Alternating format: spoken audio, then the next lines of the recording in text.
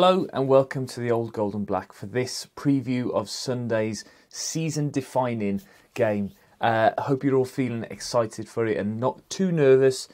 I'm not feeling anxious. I think last Friday I was very nervous because I think it was a turning point in the season. Had we have lost to Cardiff, there was a very good chance that they could have caught us. But the position that we're in now, we are so close to promotion. We don't even need to kick a ball. It could be all done before we all turn up at the Molineux on Sunday lunchtime.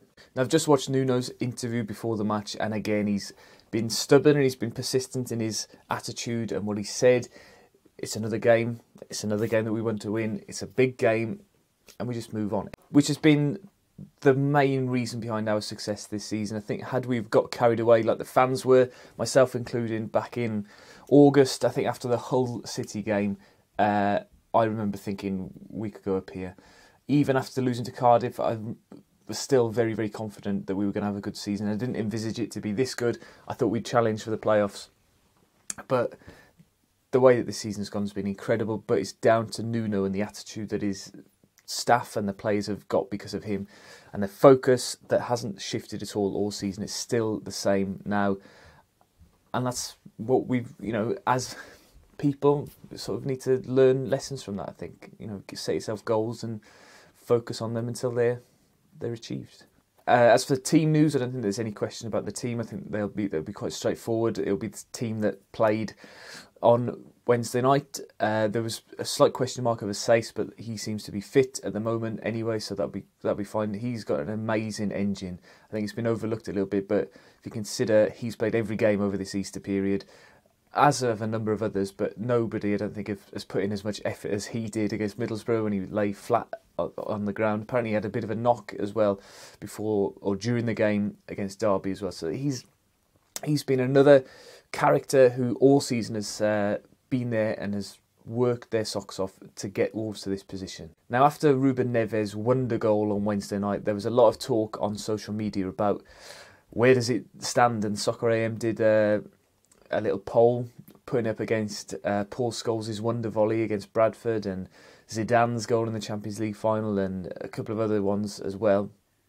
And it won that poll, but I don't know whether that was just because there were loads and loads of Wolves fans on social media watching it over and over again. I've never watched a goal as much as I've seen that goal. I must have seen it over 100 times now, and I've seen it on every piece of social media now, I think, except for Pinterest. And it's a real shame that the goal of the season vote closed on midnight on Wednesday night before that goal was even had a chance to put on that list.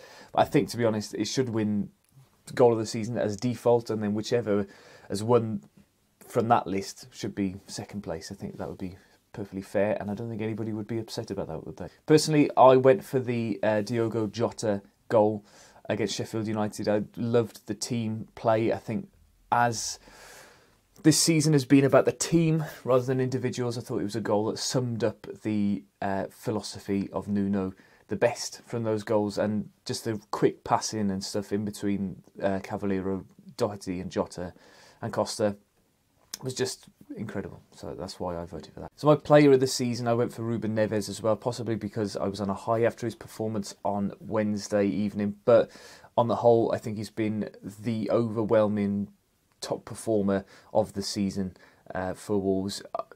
There were a couple of close calls as well. Connor Cody was up there, was Narin, and Doherty as well, because of his absence last Tuesday against Hull. Really emphasised his importance in the team for me. I've never seen a player like Neves, and I've never been able to just sit and watch one player during a game either. For as long as I watch Neves, he's always in the game, and I think everybody is just desperate for him to stay for just a couple more years. And I've got a feeling that he will, because why would he have dropped from the Champions League to the Championship this season and then not stick with the project and everything next season in the Premier League? And then, I mean, if a team then comes in with Champions League football or European football at that point, we can't really complain. But I think now he's unproven in the Premier League. He's been linked with Manchester United, but are they likely to spend 20, 30, 40 million pounds on a player who's unproven at that level? It's difficult to tell. But yeah, let me know in the comments down below who you voted for Player of the Season, and what goal did you vote for as the goal of the season. Now, in the build-up to Sunday's fixture, I decided to speak to Davo, who's a very big YouTuber over with Birmingham City, and we spoke briefly about the game on Sunday. Now, apologies for some of the poor audio quality during this interview, problems down my end, but some good points made by Davo, and thanks again to him for coming on to the channel. Right, thanks Davo for joining the channel today. Nice to have some friendly rivalry debate before the game, as hopefully that's how it goes off on Sunday. You've had a bit of indifferent form. You're having a bit of a resurgence under Monk. Last couple of games shaky again. What are you expecting on Sunday? Yeah, even though the last couple of games haven't gone our way results-wise, we've actually done all right. We've created a lot of chances. We had 18 shots still on Tuesday. So for us, it's more a case of can we actually finish our chances. However, against you lot, I mean, there's no reason for us to be confident. It's a kind of, if we can nick a point, it would be a miracle. Yeah. Obviously, your season has just been ridiculous, and you'll go down as one of the better teams in the history of the Championship. So for us to go there and get anything would be a bonus. Is there any part of you that almost hopes that we get promoted on Saturday night before we play, so there's a little bit of complacency in the air from our point of view? That would probably help a little bit. However, I just think you're so close to the finish line now that either way, it's going to be a celebration for you. And I can't see us getting anything out of it, to be honest with you. So what has Gary Monk done then over the last couple of weeks that's almost turned it around? What he's done is reinstilled belief in the players, brought the passion back, and he's given us a way of playing which we never had under Cottrell. Hotter, our record signing, is back in the side, and he's actually causing damage for a change. And we seem to just be creating a lot more chances. We seem to be confident on the ball, and we've got a lot more about us. It's a big, big change, and I think sometimes when you've got a manager who can just command people's respect in the dressing room, that's a big difference maker. That was the problem, was it, with Cottrell? They seem to lack inspiration from the touchline, from what I saw as an outsider. And that's a clown, don't get me started on him. In over his head, he should never be a Championship manager again. Okay. To be honest, he needs to start at the bottom and work his way up if he even wants to get back into League One, I think, because he has been a disaster of a manager, a disaster of a human being. In over his head, too much pressure, takes it out on people around him. He's a professional excuse maker. I'm so glad I never have to listen to one of his interviews again. Gets me wound up just mentioning his name. The man's a joke. So do you think that enough has been done? Is there enough time left in the season for it to be saved then? It can be, but it's touch and go. If we play the way we've played the last 4 or 5 games, we've got as good a chance as any. But, you know, tough game coming up. If results don't go our way this weekend, we're really, really in the thick of it again.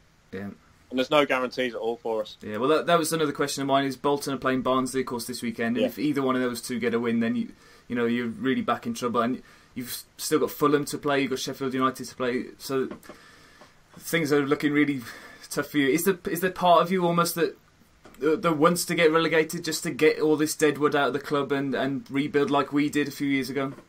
I was starting to think that under Cottrell, but now that we've got Monk, there's actually some hope that if we stayed up, we'd be all right next season.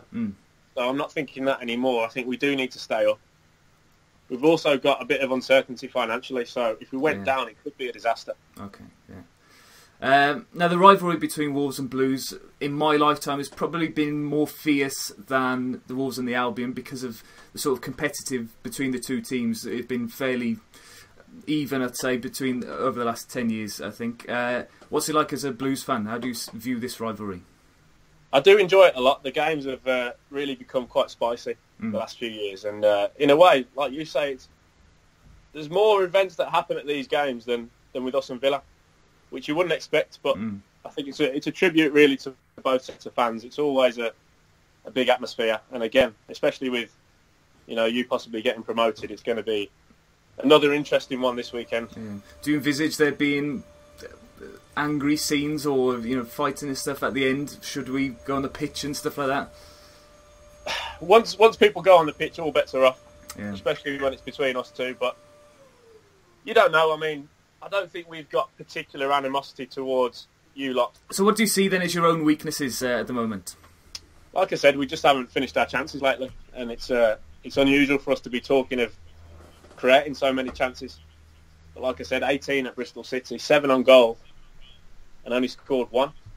So we've really got to work on that. We've got no depth up front. We've got one fit striker, Lucas Jukovic. Maybe Sam Gallagher will be back to come on the bench, but I'm not confident of that. So it's really a question of, can we do enough to score goals? Yeah. And I'm not convinced. Right, well, thank you very much, Davo, for coming on. All the best on Sunday and for the rest of the season. There's part of me that wants Midlands football to thrive, and for that, I think the Championship will be the place to be for Midlands football next year, the way that it's looking. So thank you very much again, and all the best for Sunday. Fair play to you, mate. Nice one. Thank you. So there we go. Thanks, Davo, for that little bit of insight there. So there's been a message sent out by Laurie Dalrymple today about fans coming onto the pitch and saying about how it will affect the playing surface before the game against Sheffield Wednesday in 2 weeks' time. They don't want to have divots and stuff ruining Ruben Neves' passing. He also mentioned about possible sanctions from the FA or EFL and stuff like that, which I can't see happening, to be honest. But what I am a little bit concerned about is that some fans may get caught up in the excitement of it and start causing some unsavoury scenes. Now, let's just remember that this game's on Sky. The world is watching a lot. It will be a massive audience because of the promotion, because of it being a derby, because of it being prime time on a Sunday lunchtime. So let's make sure that we get promoted with class, as Mr. Warnock would say. I'm sure that with all the emotion of it, it should be a very, very great day. Thank you very much for watching. Don't forget to drop a like. Thank you to Dan Richins again for providing some stats and data on Sunday's game. And if you haven't already, subscribe to the channel, and I am probably going to do a sort of match day vlog. I'm certainly going to try and film some bits in the ground afterwards on Sunday. Hopefully there'll be scenes of celebration. Thank you.